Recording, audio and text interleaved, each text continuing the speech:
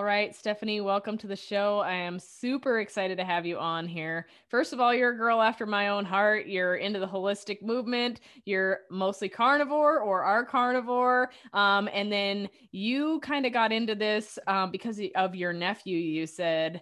And that's kind of a similar story to myself, actually, which you may not know. My son had some psychiatric issues going on, and we started our health journey with something called the GAPS diet, which you're probably familiar with. So we Very- have a lot in common, and I'm really happy to have you. I am so excited to be here. I gotta tell you, um, my niche is brain optimization and particularly mental health, and kind of developed into the autism and learning disordered community. But I started off as an athlete, so when I look at folks like you and your pictures and your training and you're all ripped, I'm like, oh man, I totally thought I was going to be like that. I kind of devoured a whole nother avenue of the health scape. But so I covet you in many ways and at times. And what you stand for, I just stand for a way of doing it. I kind of hack the brain, and I lift weights in the brain, kind of a thing, through a lot of technology. Well, I love it. So I guess could be said likewise about myself and your situation. So we're all a big piece to this puzzle, right? And so that's part of what's so Yeah. great is our individualities, and I love that about it. I So love that everybody works, we all have our like zone of genius, you know what I mean? And when people will say, like, they'll see I promote rest a lot, and I've kind of downplay exercise, like, because I have so many really sick patients that can't. Like, if you can't figure out how to help somebody with chronic fatigue without telling them to go to the gym, then you're just incompetent. So I have got to figure out all this bizarre, wild stuff to mimic exercise, in the body, to get that, kind of stress response with other hormetic interventions outside of exercise, right? Um, anyway, so I just kind of, it's an interesting thing. So I refer to you guys, but it was always expected I was going to kind of go in the orthopedic sports med space, and I didn't. that's awesome. Well, so first of all, before we get rolling too fast here, can you explain to my listeners who you are, what you do, what you're all about, and what got you going with it? Sure. So I'm a holistic functional nutrition and functional medicine doctor. I'm actually a doctor of chiropractic, and I'm actually board certified in neurofeedback. Um, I specialize in brain issues, and although I'm a chiropractor, I'm primarily known for mental health issues. Uh, Really, really good at things like bipolar, schizophrenia, um, suicidal, uh, recovery, let's say drug addiction, and then autism and all the other learning disorders and things that go with that, the OCD and tics and dyslexia. So I kind of developed these passions for a few things from my own family that led me into like trying to help somebody I cared about. Right. So when you everything works for me. I'm very into frequency. So you kind of start taking care of something, you get good at it, and then it just attracts everybody. That's all you do for many years. And you do something else because somebody in your family or a friend came to you and had that problem. Well, you got to fix it. You're going to figure it out. And then you attract all that. So my career over 20 something years, I've been in private practice, has had its ups and downs, or different HIV for a long time. I was doing that community for a long time, which led to anxiety and depression and suicidal thinking because of that, which led then to my nephew being diagnosed with autism, which led to a whole nother shebang of things. But so I see people in practice, and I have focused, developed, I've gone the range of manual, right? Physical adjusting, trying to address the way the nervous system responds, trying to flip people in their fight or flight or the rest and digest, and to promote healing, to the pranic field, the chakra system, the field, the energetic, the electromagnetic frequency field. I had to study that as related to how the brain it was created, this field, and how the heart was. So I was blending a lot of biology and anatomy with quantum physics, and how we call it quantum biology. And when I started going into the brain work, these two things just everything was merging so strongly.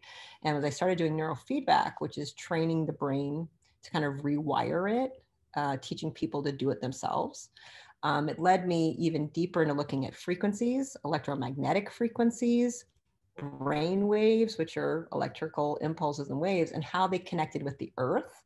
So I had to then start studying the planet systems and the frequencies and resonances that the earth were giving off, and then what the human system was giving off, and like how they were the same. So it led me to this, this macrocosm to the microcosm within it, down to the electrons and the mitochondria, which is then the macrocosm to the universe. So what the earth was doing and to what the star systems are doing. So it's been a very fabulous spiral helical journey from atomic structure to quantum biology to physics. And I've had to find mentors in all these very bizarre fields to blend what I actually do, which is really just help sick people get well and well people get optimized, primarily focusing on brain performance. I love that. And who couldn't benefit from better brain performance, especially I feel like Right. in these times. I know this sounds a horrible thing to say, but I feel like people get dumber and dumber and they don't even realize it, right? I think a lot of it has so much to do with all these things that we have from the outside that we're being exposed to. We have our food, we have like all these toxins around us, we have electromagnetic fields that we don't even realize are going on. There's like a million things, and so we don't realize that we're getting foggier and foggier. And some people start to notice, they're like, geez, my memory just isn't very good right now. Or, boy, I just can't think straight lately. And you hear a lot of these comments in society. What people don't realize is that it's a real thing, it's happening. Yeah. There's an absolute, I think there's been a war on the human system, to be honest, outside of even neurology. I think there's a war on the human system to make us smaller, weaker, dumber. And we can look back and at the fossils and records, and completely they can show us that our brains were bigger 15,000 years ago. 10,000 is about when agriculture started. Our bones got weaker, our brains got smaller, we became shorter, we became dumber. And we can just look at IQs of the last 50 years. They are lower today than they were 50 years ago. So although we have this onslaught of information, the ability of the brain to actually handle that information, process it, have critical thinking, and actually create some wisdom has been, there is an assault, and it's coming from all of those ways. And everything you said to me kind of just comes down to making you forget what it means to be human. That to me is the ultimate abomination that we're dealing with in healthcare, and the crisis of many things that are going on with the electrification of the planet and the technological war that we're seeing being assaulted on the earth and on humanity. And I don't know if that's just too much to me to say for this kind of conversation, but that's what it is. We have forgotten what it means to be human. And human beings are an animal species that are connected to the divine nature of the planet Earth. A giant rock hurling through space that gives off electromagnetic pulses. And we are supposed to sink into that pulse. It entrains our brain in how to perform. And the more we become disconnected to what the earth is telling our brain to do, the more chaotic and disoriented we become, right? Amen to this. Like there's so many things, and it's so powerful to hear you say this, because I know that on a different level I've been saying this for ages, and I actually get criticized by the people around me because they're like, "Oh, you're crazy," you know. And I'm like, Oh, "No, yeah, don't." you're out on a farm. Yeah, You're actually like doing it, I right? I'm doing my best, like, and it is so much Yeah. work. I cannot tell you how much work it is to have this big garden and all these animals and work like a crazy person and do all these things. And the thing is when I think of removing that particular stressor from my life, I'm like, no, I'm teaching my kids how food is raised, even if it's on a small scale. We know what it's like. I mean, and I've been criticized for butchering our own animals at times or whatever. I mean, we're going to go buy another cow here in a couple months. Like, I've been criticized for these things, but the thing is this is the circle of life. And when I think of taking that away from Yeah. my kids, I think of they're not communicating with an iPad or a computer or a TV. They're communicating with a living, breathing thing. They're seeing how it functions and what it eats and what it does. And when they're riding our horses, they're seeing that they have to communicate that way. And like there's just so many powerful things about it that when I think of making my life simple and being like, oh, living in a high-rise apartment, that would be easy. There's no lawn, there's no this. I'm like, what am I thinking? I couldn't think something like that because I'm trying to keep some part of nature alive in my kids' lives. Well, then not only are you trying, you are succeeding. Because what that level of education is doing is a level of education I didn't have. I grew up a city kid in Detroit. Um, I'm not I'm not some salt of the earth person by any means. There, it's uncomfortable, right? Being of the earth and learning to toil and work in harmony with, you are not in control. Humans don't like one to know that. Like they want to, we want to, our brains have given us the capacity to exert extreme control through force and domination of our environment. We can artificially subjugate temperature, weather, really. I mean, we can do all of it. We can make it be winter when it's summer and summer when it's winter, right inside our houses with our clothing, with, artificial things that we can do. That's an extreme aberration of information to the human physiology, however. So your kids are getting an education that teaches like what actually goes into what are we made of and how do we get it. It's actually stunning to think that some children don't know where milk comes from. They think it's from a carton in a grocery store, and now even worse, it just gets delivered to your house on Amazon. Like the brown guy in the truck, the UPS, the brown truck comes and there's food, and like there's no connection of what's actually going on. In addition, your kids are getting an education from the biome, from the microbiome and the virome, all the bugs and things that they get to encounter is educating their system that unfortunately city children do not get. It's a travesty that is growing up in the cities. At least when I was in the 70s, I'm 48 this month. So we did go out into places and see barn animals, and everybody had a lot of animals and stuff. We weren't overly hygienic. We weren't disinfecting like crazy. So I had a lot more exposure as a child than kids do today. So you're doing, that's an incredible education, not only in intellectual education, but the bug education, what they're ingesting. I hope you realize what you're doing to their immune system, what you're doing to their neurology. You're lowering their risk of ever getting PTSD and handling how they handled trauma. So the choice to face discomfort creates resiliency. And I think that's, again, part of the weakening and destruction of humanity that is been systematically done to people like me through a lot of education, right? 8 years of college, doctorate degree and stuff. And we get taught intellectualism, like how disgusting nature is. Like we're taught that it's disgusting, right? To the point, I was 14 years a vegetarian.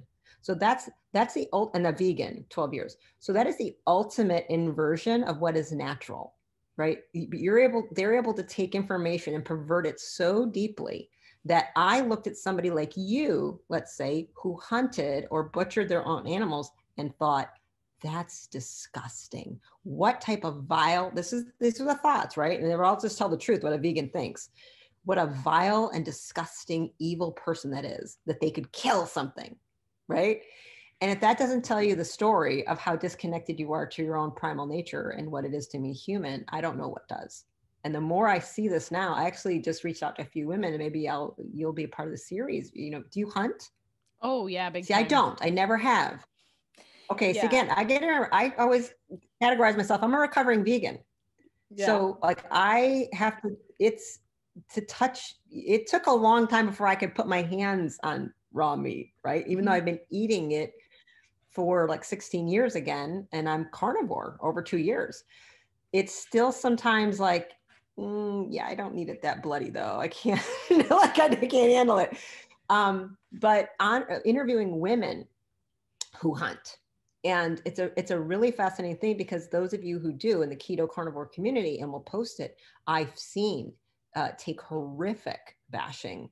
And the hypocritical nature of that is repulsive to me at this point, because people will drive through a McDonald's without thinking about it for a second. Yet you're disgusting because you went out and had a really, I'm stunned at the sacred, like kind of spiritual aspect. And next, what I understand of people like me go off to some little city park or whatever, and we say, oh, I'm going hiking and I'm getting connected to nature in my Lululemon $8,000 yoga pants, okay, with my Starbucks, plastic bottle in hand, and with that moldy, disgusting coffee that's going to kill you. And we think I'm kumbaya because I meditated by a waterfall. I'm so connected to nature. Versus the hunter goes out and spends 4 days blending into nature in such a way that they breathe in rhythm with nature to the point birds will land upon them. And they know that if they are gifted with a turkey or a deer walking before them that they're able to get, then that's a gift from the divine to feed their family that they've been given, and they're grateful for it. And they do all of the work required, all the repugnantness that's required, because you can't escape the pain that went into that life that was sacrificed for you. Mm-hmm. Yet that's all of us. We get to do that by just going off into our little hikes and our little kumbaya moments and having our little fake burger beyond me. You know what I mean? Yeah. It's the delusional thinking that I was trapped in blows my mind now when I look at it. And so I'm really work very hard to have deep compassion, because I was in a delusional state for a very long time. I was brainwashed as well, completely disconnected. So I don't bring any judgment to anyone like, oh yeah, I know what that's like. Yeah, I get that they believe that. And again, to me, that's part of the systematic ploy to weaken humanity. Because you want to weaken somebody, you take away their animal-based protein and fat, and you give them a bunch of soy-based, fake, chemical processed, manufactured things that are ruining the environment, ruining the body. You're making their brains smaller. You're making the muscles disappear. Your bones are weak. We're collapsing as a species, and that riddles everybody to have a very fertile ground for tremendous mental health issues, right? Absolutely. I mean, it's more and more prevalent. Like, out of my clients that I see, I would say 9 out of 10 of them come to me and they say, oh, yeah, I'm taking antidepressants. And it's like, why? Like, why? And I start diving into that because I find that a lot of times once you like start changing all these outside influences that are negatively affecting their rhythm, like that flow they are supposed to have and that vibe, things start to change. So and everything you just said right there was really true and connected. I mean, like when we go to like shoot an elk, we just shot a big elk this fall, 7.5 miles out in the middle of nowhere, and it took us multiple trips to get it out, and it was a lot of work, like so much work that I could hardly walk the next day, and I'm a dang athlete, like I was like, it had me thinking, like, how do some people do this? Because I know not everybody is in the same kind of shape as me, and but it requires skill. Yeah, and there was it's a skill, right? Definitely something spiritual about it. I mean, honestly, like my husband and I were like kind of sad about the big bull elk we killed, but on the other hand, we told him, "Hey, thanks, buddy. Give him a pet. You're going to feed our family for the rest of this year." And, to some people that might be horrific, but that's nature, and that's the way things were intended to be, and we're eating the most pure, clean meat for our family that's available. So it hasn't been impacted by all of these outside influences.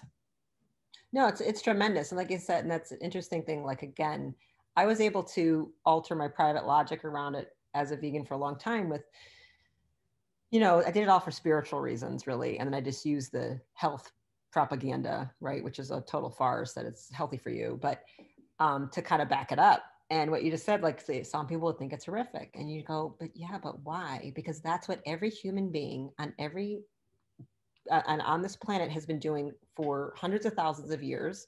And every sacred kind of tribal indigenous culture that we say we praise, right? That everybody looks to, oh, the Aboriginal group or the Maasai or the Native Americans, or, like they were so spiritual, and people go off and do sweat lodges, and, white people trying to do the Indian things is what I'm saying. Like, so I'm East Indian. So people go to Tibet and they try to borrow what they're doing here, and they try to borrow here. But if you look at any of these primal cultures, they all hunted, ate primarily, meat-based diets. There was not a single vegetarian society ever on earth until religion was created, until these Western religions. And it was all that same sacred. They understood the transmutation of the spirit energy of the life cycle and what was happening when they ate that. And it was with like this reverence and honor. There, of course, there's sadness, but it's this reverence and this honor and this gratitude that's like, this is what has to happen. And I understood that again for myself when I got very sick as a vegan, and I had to make that moment with tears and crying and looking in a mirror, basically talking to God, going, am I really going to have to do this to stay alive? And I thought I was being brainwashed to think that I should feel shame or guilt for something that was naturally, primally human. That's what's happening to us, right? You're in a world where you're combating, oh, it's a lot of work. It's a lot of work to farm. It's a lot of work to hunt. It's a lot, but because I could just press a button and make my life easier. It could just, we have hot water, right? The fact that I'm often astounded. I can go into a shower and go, look, hot water. That's a miracle, because that doesn't happen everywhere in the world, by the way, right? If you've ever traveled and not had hot water, you'll appreciate when you finally get a hot shower again. And knowing you can choose comfort so easily, Connie, it does take a certain amount of character to say, I'm not going to always make that easy choice, because my system deserves me to put itself under that stress, because all of life and growth is stress recovery, stress recovery, stress recovery, right? And as a fitness expert, you know that. All healing happens when we stress a system and rest it so it can recover. Stress it, give it enough rest, and let it recover. And then it's just, you constantly keep, getting gains. And I'm sure you've seen with your clients, if you're in the gym with them, if they don't stress hard enough, they're not going to get gains, or they don't rest hard enough, they're not going to get gains, because you can overdo it either way. And so it's that beautiful flow and balance. So you got to go through like some discomfort, and you got to let yourself recover from it. But I think as a culture, we've been trained, you should avoid discomfort at all costs. Like discomfort should never be in your life. So like, just buy more stuff and get more shoes and eat more stuff and just lay around, because that's fine. And nowadays you can be 500 pounds and that's actually healthy. You know what I mean? Like there's a totally different, a different mindset on it. Yeah. And heaven forbid you tell somebody that is obese that they do need to lose some weight, because then you're shaming them, when unfortunately in this process of trying to not hurt people's feelings, people are growing larger and larger. I know we went to a hot spring a couple weeks ago, and I would wager to say 90% of the people that were there were morbidly obese or super obese, and the children too. And that's one thing that really bothers me, is seeing kids that are overweight. And I can tell you 9 out of 10 of them were. And I was just like, this is so sad. And I'm watching them down these pizzas and pretzels with cheese and all these things. And it just made me sad, because many of these people don't even know what they're doing. They don't know. That's the reality. They're following the USDA guidelines. And according to those guidelines, pizza is a vegetable because it has tomato sauce, right? French fries are a vegetable to a school lunch program. Pizza counts as a vegetable. They've dropped all their protein requirements that are absurdly low now. So, and they put protein in the same category. They'll say protein from broccoli and quinoa is the same caliber as a steak or liver, which is complete and utter nonsense. There's they don't know how to look at bioavailability. They look at fat just as fat. They don't look at it and say, okay, healthy, beautiful, lovely saturated fat and cholesterol that heals a brain, versus the polyunsaturated fatty acid PUFAs that are in disgusting seed oils like soybean oil and corn oil and canola oil. It's all the same to them. And in fact, the good fat is what they call the devil, demon fat, right? So they're all their recommendations and guidelines are designed to destroy human beings. So I don't, you know what I mean? Like I struggle with this, because I'm like, again, people should know better. Should they know better? Because if they watch TV or listen to the news or listen to a Sanjay Gupta or a Fauci or something like this, what? I mean, I'm supposed to eat, soybean. That's not bad. Soybean. This is the healthy oil, isn't it? And I'm not supposed to eat red meat because that'll kill you. Carcinogenic. It's very carcinogenic. Red meat. It's just a lie after a lie after a lie. and they don't understand that the FDA, the CDC, the World Health Organization, they're all corrupt. They're all bought and paid for by the big pharma cartel. And all they care about is making you a chronically ill customer for life. Mm-hmm. They really don't get it. And I think it's just because of the beautiful, naive nature of human beings to be so empathic and so compassionate. So we therefore trust other people and organizations because we really don't have a seed core of evil within us. So we don't assume other people are doing that to us.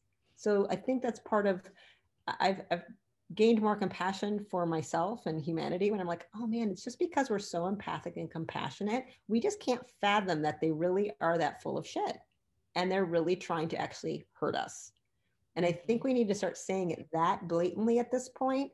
I don't think that they're misguided. I think they're downright corrupt and evil now because there's too many things happening in the school system, in the food system, in the drug system, in the healthcare system, to make it all kind of converge that people that live in certain socioeconomic classes in certain areas of the earth are screwed because their school sucks, their food sucks, their water sucks.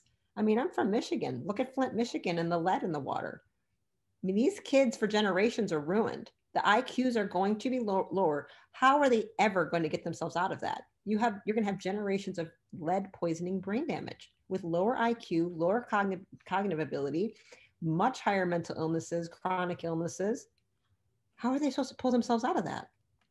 That's a crisis in that city, right? Mm-hmm. So, and that's going on in 15 other municipalities in the United States of America have those same levels, by the way. That's going on all over the place. So the poison in the food, like you said, the air, the water, it is overwhelming to people to like, well, what do I do? What do I do? And for me, I always just try to bring it back. Let's go back to what does it mean to be human? And if you have no idea, look at humans 40,000 years ago. Believe it or not, we still kind of have some of those tribes on the planet.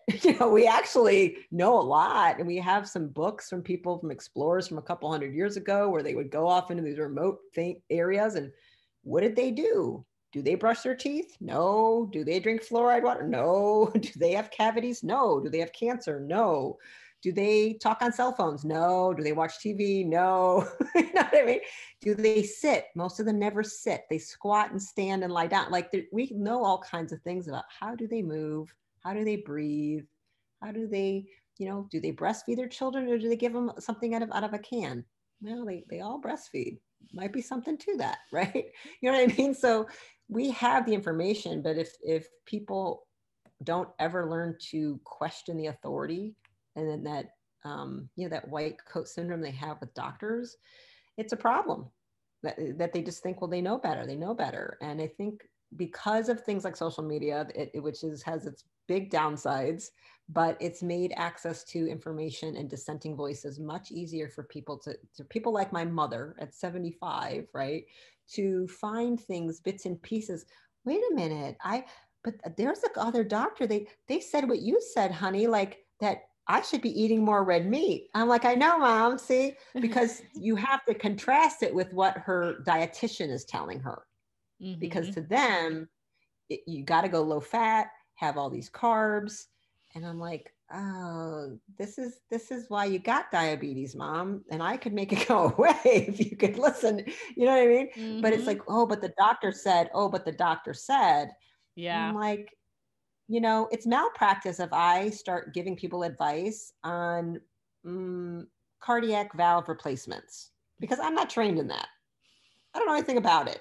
So I don't give advice in that. I could be sued, right? So I don't understand physicians giving advice on nutrition or food when they know nothing about it and they don't study it.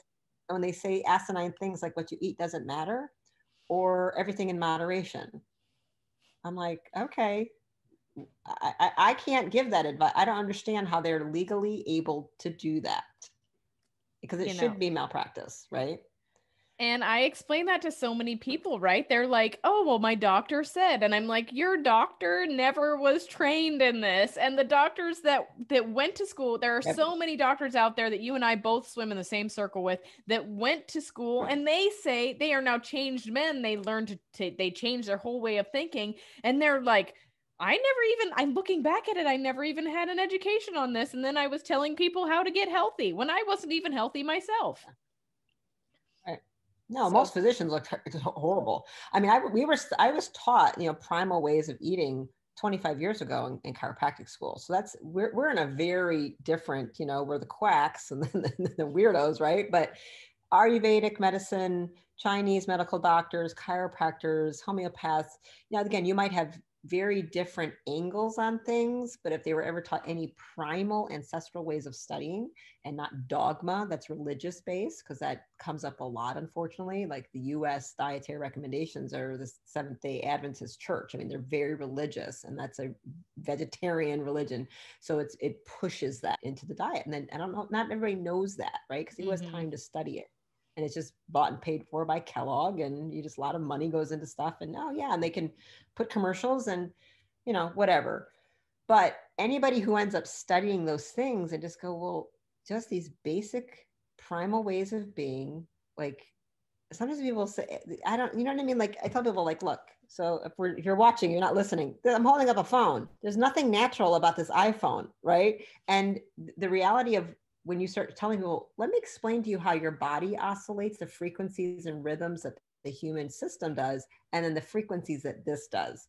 And if you bring that, everybody understands an X-ray machine can kill you, right? So sometimes I have to start telling them when we start talking about, let's just look at how you're bombarded with unnatural things, and it's why. And these things are not your choice. You didn't control the satellites that went into space. You didn't control the DDT that was sprayed in the environment. You don't control the glyphosate that's been sprayed on all the food. You aren't controlling a lot of this. I get it, but it is why you need to up your game with what you put in your mouth, what you put in your ears, what you put on your skin, right? What you put in your home, which you put in your eyes. Even, like, to me, the diet is everything I read, everything I see, everything I hear. It's the music, it's the TV, it's the movies, everything, because you're absorbing it. You're a sensory information being.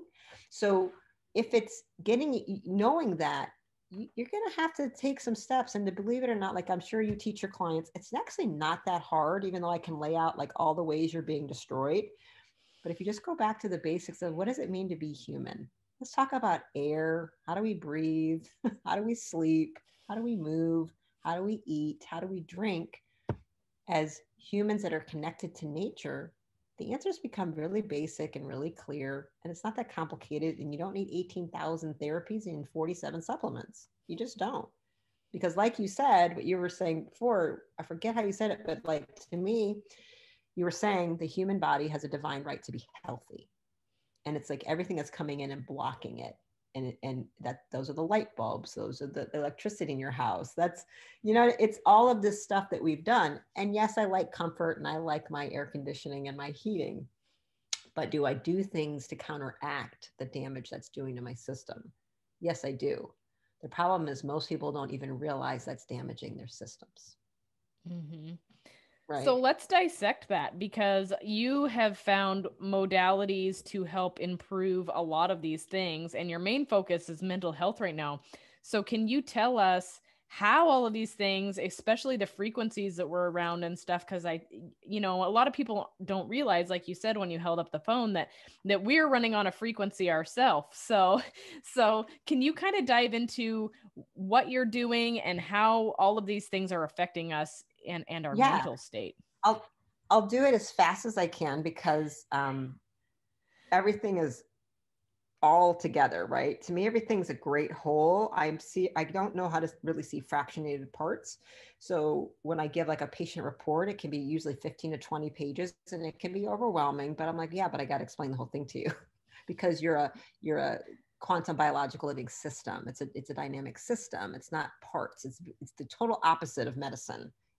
Which is a mechanistic, break it all apart and go see this doctor, that doctor, 47 doctors to do every little thing, and nobody knows what's actually going on. No one's actually running the thing. You're not an engine that can be broken. The carburetor's here and the spark plugs. It's not how a human works. Okay, a living system, a vitalistic system, a dog, anything that's biologically alive, right? So I look at the human system. You are This is real and recorded. It is not woo woo. You are a light frequency being. So you have sound waves and light waves. They form together. They have like a transmutation of what happens to generate through matter. So we have, I measure on patients sound. I look at light. And therefore that also creates electricity. We are electrical, and that creates magnet. Whenever you have electricity that runs straight through something, that creates a magnetic pulse. So that's why we say we're electromagnetic. And there's different ways that this is created. We are electrical before we are chemical. Medicine is obsessed with chemistry. All drugs are chemicals. Electricity is the foundation of who we are, though, and the chemicals come up much later, neurotransmitters and hormones and things like that. But it's based on how much electrical charge we have and how much electromagnetic pulse we can create. So that's just the overview. Now, I'm not going to, we have these little things like called mitochondria that are inside of us, these little bugs that live in our cells. They run electricity through them, basically, let's say, that's dropped off. Electrons only move on a photon of light. So you basically have light bundles that drop off electricity, make a bunch of energy, and create this puff of a pulse. Well, this electromagnetic pulse, we have more mitochondria in our brain than anywhere. Second then is our heart. And so we get these huge recorded pulsations we can measure from a human body. Go, wow, look at what's coming off of them. Well, they're coming from these little things that are everywhere, except everywhere in your body, basically, except blood cells. Well, overall, what those pulse electricity does, I measure it in the brain with a QEEG. So EEGs are measuring electrical activity of the brain. EKGs measure them of the heart. So if anybody questions, are we electromagnetic? Yeah, we are. MRIs work because we're magnetic. So when you measure a brain, the brain waves run. To give you an idea, we have these delta, theta, alpha, SMR, beta, gamma, okay? Just the words, but give you an idea, the frequencies are 1 to 4, frequency 4 to 8, 8 to 12, 12 to 15, 15 to 20, right? They're not high. So see, low, give you an idea. The earth resonance is roughly, we can look at the planet or the Schumann resonance. So in the 7 to 9, 6, right? Just low, just think of it like that, okay? So in general, the brain is in this 30, 20, 30 hertz, earth 10, 7, 10, let's say the ionosphere, the way they're combined. The human whole system, roughly 30 to 40 hertz. These so all the electricity that runs in an American home, 60 hertz. Just to show you like how different that is, right? From when I sleep at night, I should be getting into 2, 3, 4 hertz. That's what I need to be. We oscillate between like 2 and 8 hertz. Like that's the brain. That's how slow it wants to move. Well, if I have this, I can't even remember the like gigahertz. Like it's the billions and millions of how many hertz. If I'm sleeping in my bedroom and I've got all these gadgets plugged in, this thing on my nightstand, this far away from my head, 60 hertz pumped in all around my house, a smart meter on my house, they're giving off, thousands of times the hertz watch, millions, megas and gigas. Those are like beyond stupid numbers of 10 to the some power. Like it's so many zeros. All of those devices around us, as well as all the devices on my street, all the street lights, the 5G networks, the 3G, the 4G, the 5G, right? The satellites, they're bombarding me with radio waves, microwaves, various electromagnetic frequencies. We call them are non-native. They're not native to the earth. We artificially made them. And they're bombarding me to run thousands, if not 10 to thousands, if not sometimes millions of rates faster than I'm designed to run. So it's like trying to run a car in 20th gear when it only has 5. Something's going to break eventually on that engine, correct? Because it cannot keep up with that. The oil's things are going to break. That is what is happening to all of us, especially vulnerable children.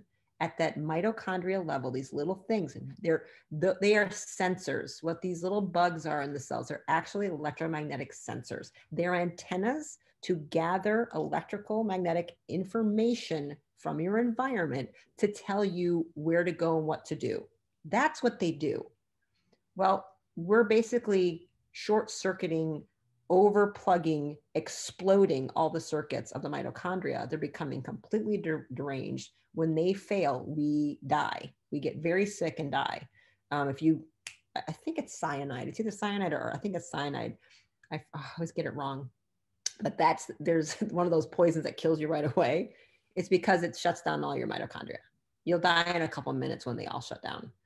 So if we're supposed to be, if when I'm going to bed, my brain is supposed to go into a state of like, I need it to, it goes up and down in stages. Let me just say 5-6 hertz, right? That's low.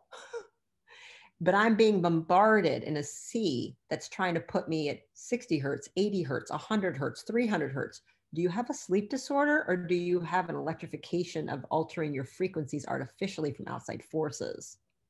You see what I mean? So this is why sometimes I'm like, the answer isn't that you need more L-theanine and GABA. Yeah, we need darkness so you can make melatonin, but we also need to look at your environment and get all of this crap out of at least your bedroom. Turn your Wi-Fi off at night. Stop the bombarding of the poison a little bit that you can do in your environment. And there's all kinds of, you can go from spending almost no money to just turning everything off, right? To spending a lot of money putting in, radio shielding on your windows and Faraday cages and all kinds of stuff. And some people have to do that because there is a real illness, electromagnetic sensitivity, that it basically causes all of those electromagnetic satellites in the body to start oscillating at the wrong frequencies and get disordered information, and they can't handle it. So that's one way, right? So just if it's doing that to sleep, what is it doing with anxiety? What is it doing with because all anxiety is kind of a brain that's running way too fast. It's stuck in the wrong gear. It gets stuck in this high beta, which is awesome for thinking and problem solving.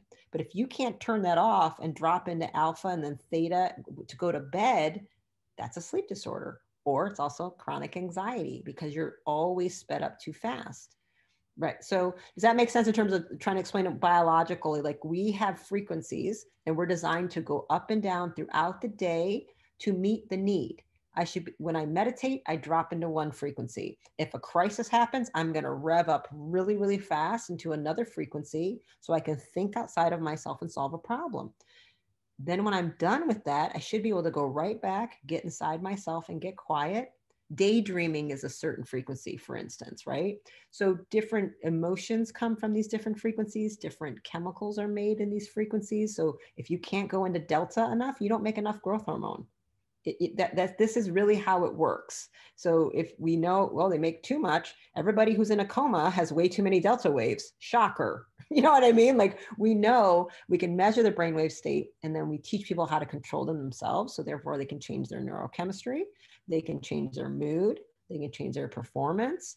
That is that's one way there. But I teach everybody tons of gadgets, and I have a bunch of gadgets to help counteract technology. So basically, technology has this, two edges of the sword, right? I'm like, well, it's caused some problems, but thankfully we know how to use it to fix some problems.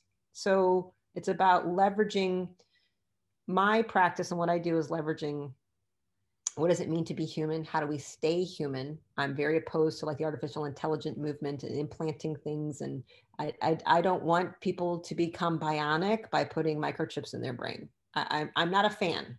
Okay. So, and there's a lot of people in my field that actually are for this. Like, won't this be great? We can access 500 years. And I'm like, no, like this is not going well. I don't want a bunch of cyborgs running around the planet. Right. So, but looking at those primal ways and saying, well, this is where we are. This is the world we're in. So what are the technologies that are here to counteract, like how can you can take free energy and you can light up the planet or have clean water, or you can create a destructive weapon with it. Right. So it's like, what are we going to do with the technologies we have? So, Yeah, frequencies matter. And I tell, if there's a one thing I like people to do, we address the frequencies in their home right away. We do frequencies like with this, like it cannot be near your body. Do not put it in your pockets. Keep it as far away from you as possible. My children should never be touching, looking at these things. They should be nowhere near a child's brain. This penetrates my skull, no problem, but their skulls aren't even formed. So there's a lot that people don't know. Even the American Pediatric Association, which are horrible, they know no child should be looking at a screen or touching until they're 3. Do you think your pediatrician tells anybody that? No, because everywhere you go, you see babies holding those things up. And every time I do that, I feel like 14 fairies around the world have just died, and a sorrow of weeping into my heart goes on. And I can't walk up to them and say, please, please. Like, I feel like they're giving their child a cigarette in front of me. It's horrible. I'd say the only great part about a child that age holding a phone is at least they're probably getting some form of bacteria that they wouldn't get otherwise.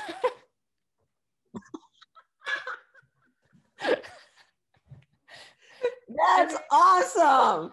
I'm thinking from like my kids playing the chicken coop with no shoes on, right? And people think it's gross. My daughter's out there in her bathing suit and she's playing with chickens, and I'm like, sweet, she's getting to where she's got a good immune system, cool. And so I mean, that's the only other thing you know what you're going to be able to do.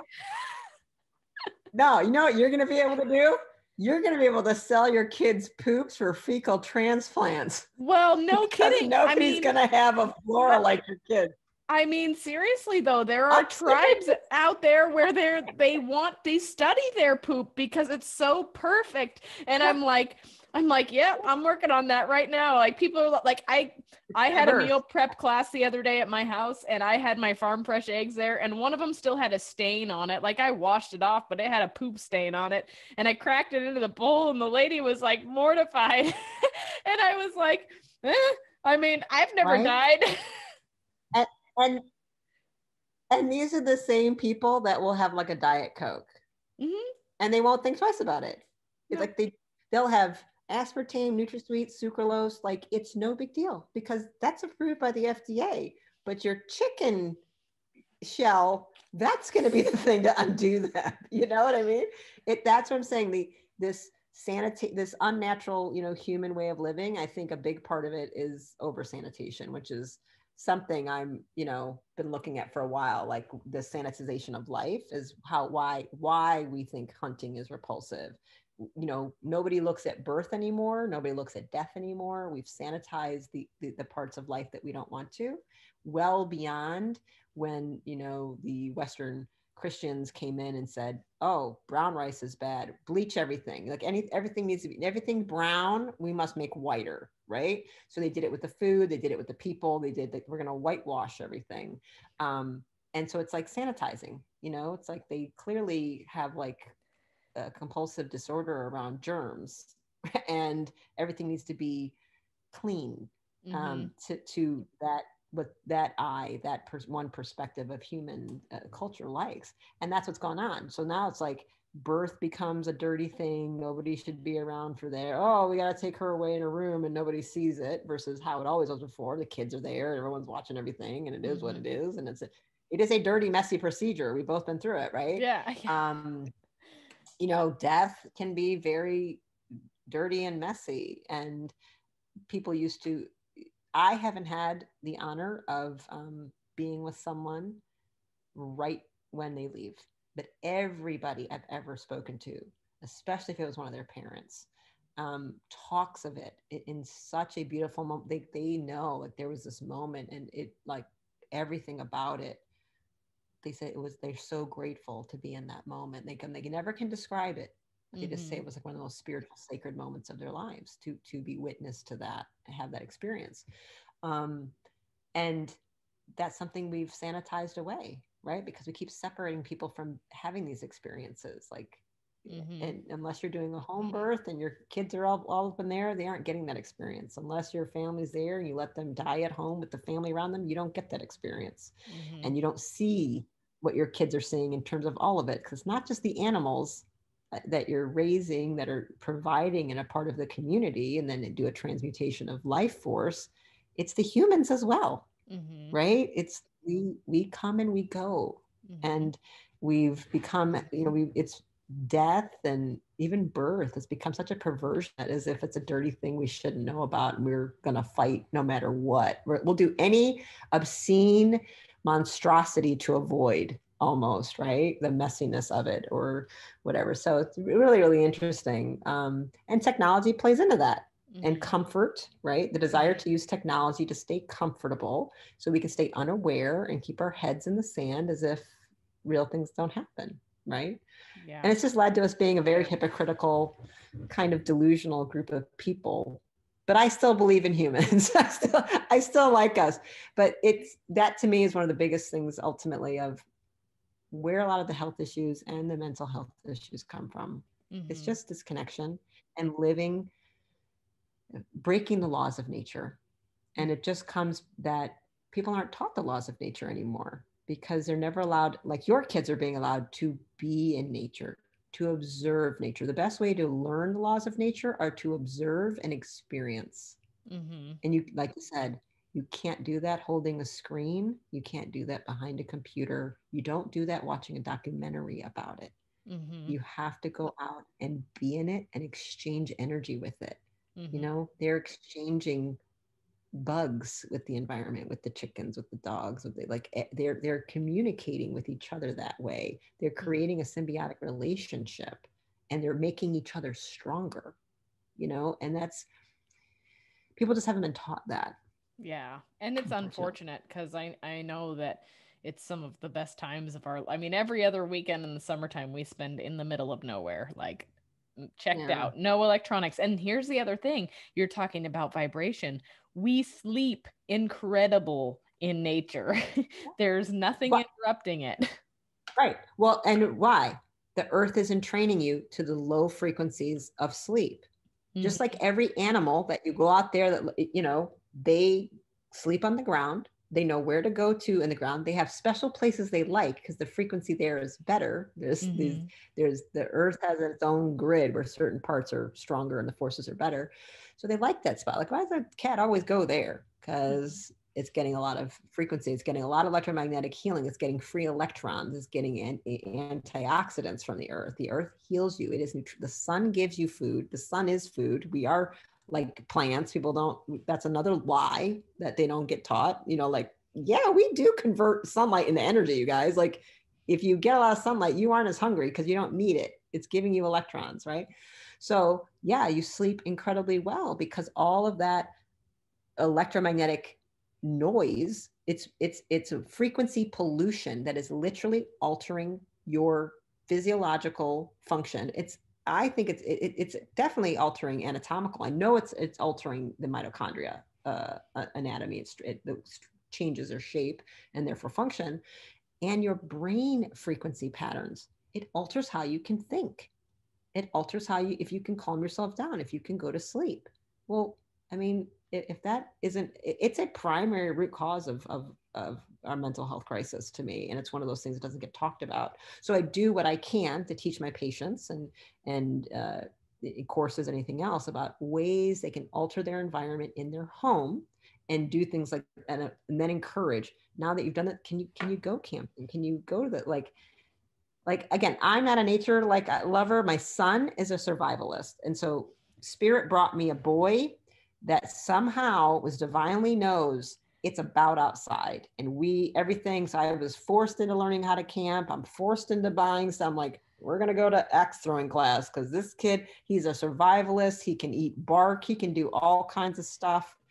Uh, and he told me around 11 or 12, he said, Mom, I know you think it's crazy that I'm into all this stuff. I said, actually, honey, I don't think it's remotely crazy. Let me be real clear. I think you're being divinely told information to flow down to me, to speak to me. So I'm going to get all this prep stuff you're telling me to get. What do I need to learn? And so I'm like, Mommy really doesn't know how to start a fire, but let's figure it out, right? Like, he knows, but he's just driven. He said, I just want to be the kind of man that could take one bag on my back and survive for a year in the woods. I want to be able to do that. And I was like, well, that's a hell of a goal. See, there's nothing soft or weak about that, right? No, I'm not like, he at all. knows there's a lot of skills you've got to learn. And so the next one, like I told you, like, we don't hunt. and nobody in my family, it's not a thing. But I would always say, well, he wants to know how to fish. I'll go find somebody who knows, and I got to hire them. You know what I mean? He needs to know somebody how to, I'm going to find a guy that knows the berries and the food. I'm going to find, so I have the hunting group now. And I said, okay. He's like, Mom, I don't want to actually kill an animal at all. But I need to know how to do this so I can take care of myself and I can take care of whoever needs me to take care of them.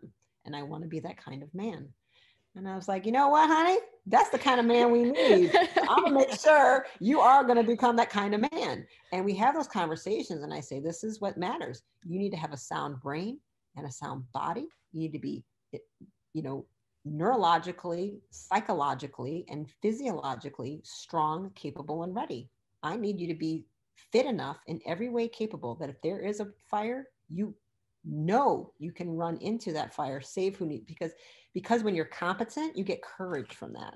That's what it is. And so we're often out places, and we would, when he was really young, we would play the game. I said, so who in here do you think could do anything if something were to happen? He's like, what do you mean? I said, look around. And he would point, and I said, why? And I said, yeah, it's your responsibility to stay strong. It's your responsibility to stay fit. I said, because one day you will be bigger than me. You will be stronger than me. And I expect you to be the kind of man in the room that will stand up and do what's right because you're capable and you will not cower in the face of something that's dangerous. And I go, you got to start working on that young. And it was an odd thing for me as a single mom to realize going from being a vegan, like, oh, I'm never going to kill any, like, oh my God, kumbaya. And I'm just so utopian, to saying, oh, right, I'm raising a man. Huh. I got to rethink that. And it was one of my mentors who was a man. It was like, Stephanie, you got to rethink this. We got to talk about it. You need to just tell the truth more. And there is violence in the world. And he knows that. And he wants to protect you. And my son was getting really anxious and always afraid someone was going to break in the house and hurt us. Young, real young. And I was like, where is this coming from? I think, again, it was just messages from spirit to say, I'm going to need you, Stephanie, to stop being like this and get back to nature. I'm going to force you into nature. I'm going to force you for your son.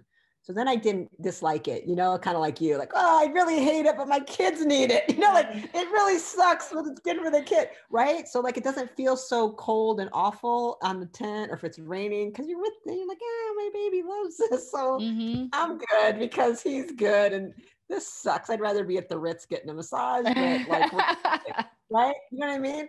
So now I like it from a different perspective because I see these spiritual and neurological benefits. Like, I get it from a different way. Like, children need to be out in nature. They should not be in these classrooms. They should be learning everything from the earth. And I had professors telling me that, but I didn't really understand it. And I was like, oh yeah, now I get it. So I'm learning, trying, kind of someone said, yeah, I got to learn more of this homesteading stuff. I got to learn more of what you're doing. And it's an uncomfortable proposition. And it really is about mindset and what I think. I'm like, what do I really want for my life though, for now? And, do I want to be weak and dependent? And if systems break down, I don't know what to do. If there's no water, I don't know how to survive. If there's no grocery stores, I'm going to starve. I don't think so. Right? Because that's not what humans used to say. They'd be like, oh, okay, big storm's coming in. I guess we should adapt. I guess we should move. Oh, the animals are leaving. I guess we should pack up our crap and follow the food. Yeah. I mean, they just knew what to do. And we've been surviving millions of years doing that. Now it's like YouTube goes down and Netflix is offline and oh, it's a crisis. Yeah. Like, people think Netflix going down is the end of the world. Right? Yep. That's pretty crazy. That's how spoon fed we've become. And so it's about, for me, teaching them to interject a little bit of discomfort, going back to some primal ways. And for some, my practice is full of special needs families. So I get for that mom with 3 kids and one who has autism, she's probably not going to start homesteading in the next few years. I'm not getting her to knit, but can I get her to go to GAPS diet, right? Can I get her to get a crock pot? Can I get her to start making broth and cooking real food and stop going through a drive-through? Yes, I can. I've done it every single time, right? While I'm using the therapies to help recover that child's brain and help them get more function. And then And then the next year, can I say, all right, can we talk about the electricity in your house? Can we get some shields? Can I get you to buy these things that are going to block the EMFs around the bedroom? Oh yeah, Doctor. Oh, okay, great. You know what I mean? We start where they are, and that's what my practice is. I'm not usually asking her to go to the gym because she's exhausted and she needs to learn to sleep. You know what I mean? Mm-hmm. Like I'm trying to learn to do that, bring everybody's frequency down in a house. That's what it is, frequency. I'm trying to bring the frequency of the brain connected to the frequency of the earth. When I do that, there is no mental illness. The earth will not make you ill. The earth makes you calm, makes you sleep well, makes you be centered, puts you in alpha, puts you in deep connective meditative state where you can download information and have answers, intuition, be very, very strong. Everybody likes alpha. So that's what the earth is doing. So you hunters and you, all of you, any of you out there doing all that, like if that doesn't tell you to like go somewhere remote, just lay on the ground. I don't know how old you are, right? If you're in my 40s or I'm something like that, or are you 35. 30? Yeah. Okay, so you're younger than me. I don't know if you did this because I'm almost 50. But it was like always a thing to like just lay in the grass and look at the clouds, right? And like play games of looking, thinking what like nobody does that now, Mm-hmm. right? But and that's such a powerful neurological practice for children and adults. Mm-hmm. That is doing 10 times what a stupid Sudoku puzzle would be doing. And if you're doing any of those brain games on a stupid device, you're not helping anything. You're making everything worse. I'm like, I would much rather have you lay in the grass and look at the clouds and imagine things.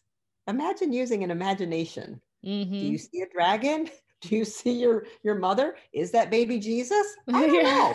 Lay there for 15 minutes and make things up, away from all technology, connecting to the earth, dropping down, bringing on alpha and theta waves. That will do more for your brain power than all of these ridiculous, apps and things, because it just gets people to sit there and do this and be more addicted to do it. Oh no, but I'm doing a brain game Yeah. while you're doing a thing that's killing your brain. You know what I Right. mean? It's like Mm-hmm. putting aspartame in a brain product and saying, well, it's a brain product, but it has a brain poison in it. Mm-hmm. So, right? Yeah, Yeah. totally. Well, there are so many things we could cover today on like we could go for hours, but I do know that you have engagements I and we're do. busy peeps. So, where can people find you so that they can go look more into your work and what you do and things that they can do in order to help themselves in their health journey? Yeah, Matt, well, thank you. It was super fun. And I know like I can be kind of all over the place. Like we talked about, oh, we can just talk about whatever because our first time talking, Hmm. right? But certainly, if we're ever going to talk again, if you say, Stephanie, I just want to talk about mitochondria and non-native EMF, or let's just talk about why you're wearing these glasses. Let's talk about light and blue light or something like, whatever you want to talk about, or ADHD. We can just talk about that, right? Um, so just so you know, like, because I have to know everything to kind of do anything, I right? Because if you're going to help understand someone with their fully. brain, yeah, you've And got to be able to know about the gut. You've got to be able to know about, you know what I mean, their hormone hmm system. And the reason I had to learn more and more is because so many, there were becoming less and less doctors to refer to for help, hmm because you send them to the endocrinologist, they'd say they're fine. I'm like, they have Hashimoto's. What do you like? There was so much misdiagnosis coming into my practice that I had no hmm choice but to start doing everything Yeah. because the misdiagnosis was so bad. I'm like, you don't have ADHD. Or I'm like, you don't have, like, it was like all over the place. I'm like, that's not what you have. It's a thyroid disorder, or it's your gut. They didn't tell you this. You know what I mean? Like, Hmm. but so you can find me a couple websites, but brainandbodysolutions.com will kind of get you everywhere. And that also is under drrimka.com. I have about 40 domains in that one thing. That's my main website. And I have an online store with products I like, ranging from these glasses to LED light panels to peptides, just all kinds of stuff I use in practice, to grass fed meats. Uh, it's like just this kind of services I like, products and services. That'll take you also to my e-learning center. I also run courses. So I have a whole other website, brainandbodyrevolution.org, where I offer some are just short courses and some are 90-day journeys. So I have a whole like year-long journey that women can take with me. That focuses on first kind of like getting into your own body. It's called the Rest, Restore, Renew class. I teach women to get back in their body 90 days. Then the master's course is kind of a cognitive journey where I go tons and tons into this frequency stuff, and mitochondria and light and water and magnetism, a lot of quantum physics. That's a 90-day course. And then my M2 master's is kind of a shamanic journey into the heart. And it's more of an immersion where I do groups. So we go the physical, let's reset your diet, let's heal your gut, let's calm your brain neurology. Then let's get a little bit, let's feed your brain, but I'm going to bring spirituality into who you are as a universal creature. Then we go into the deep heart kind of woo space, because I like all of it. But I also do, I have Forget the Fad, I have a weight loss kind of journey I just started that I really try to flip the switch on that though and focus on emotions and having loving gratitude for the fat and what it's actually doing for you, and getting women out of shaming themselves. And because as where we need to be, you are designed to be lean and strong and have a health. There is a healthy ratio of body composition that is normal. And when you go outside of that, it's not healthy. End of story. And it has nothing to do with trying to be a certain size. It's just trying to stay human and have optimal performance. That's it, you know? So, and we know what these are. We know they're different for different ages. And I take women through that transition. I have a lot of like, you know, the older I get, Connie, the older my people get, you know what I mean? So, I obviously have, you know, my practice, and then in practice, I can see children and stuff, but all my courses are mostly for adults. So I have, you know, people can see me one-on-one. But they can also take courses. And then also I have great product recommendations. So if anybody's like, I don't know what sauna to get, I'm like, you can buy the sauna I have in my house. Here it is. You know what I mean? Like Absolutely. These are the choices I've made through my years of research and why. And so it's just a great place. And many of the links are not even mine. There are many other carnivores. I have a lot of carnivore like links of friends of mine that I'm like, yeah, put your thing on my website, because I can't sell everything, but I want people to find good food if they aren't capable like you and your husband of going out and getting their own elk, you know, but you can still get environmentally well-raised white oak pasture kind of meat, right? Yeah. Right off my website or something like that. So BringYourBodySolutions.com. I love it. All right. Well, thank you so much, Dr. Stephanie. It was a pleasure, and we'll have to do a round 2 on this sometime and tag up again, because I feel there's so much more. I got to talk to you about hunting. I'm going to interview you. Okay. That sounds wonderful. Schedule. Yeah, okay. I love it. I got to learn. I want you to teach me. I love it. But we'll talk about that. Thank you so much. Thank you, Connie.